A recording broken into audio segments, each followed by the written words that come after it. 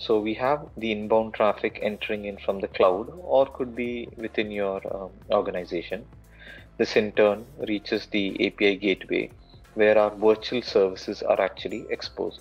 This is the place where our actual APIs are going to be onboarded. Behind the virtual services is the actual native service for which we are actually going to build an API.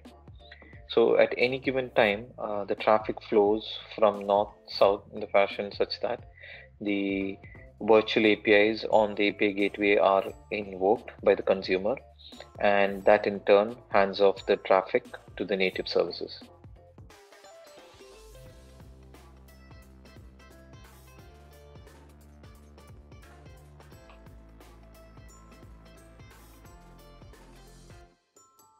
Okay, so today we're going to actually look at how to build an API on the API gateway.